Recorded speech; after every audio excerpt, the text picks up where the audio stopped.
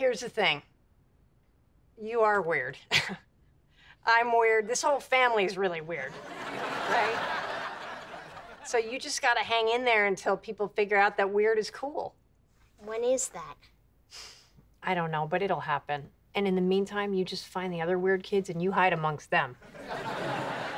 By the time the bullies make their way through to you, there'll be a pile so high of glasses, retainers, and headgear, they'll never get over it.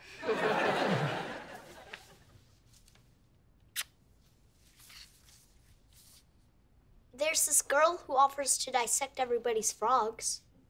Okay, you could be her friend for now, but, you know, as she gets older, you might want to drift away.